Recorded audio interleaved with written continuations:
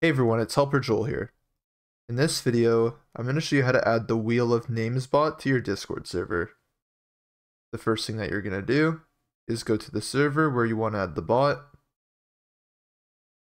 Once you're in the server, go to the top left and click on the server name.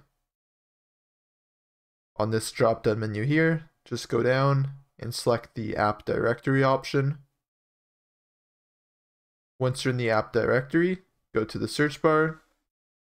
And you're going to type in Wheel of Names, just like this, and then hit enter on your keyboard to search. After that, the first one that comes up here is the Wheel of Names bot. We can just select this. And then from here, we're going to go to the right and click on the blue Add App button. From here, make sure we have the correct server selected in this box and click Continue. Scroll to the bottom of this and authorize all of these. Confirm that we are a human. And now we can go back to our server.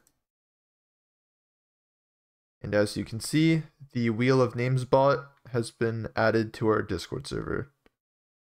I hope that this video helped you guys out. Please remember to like and subscribe.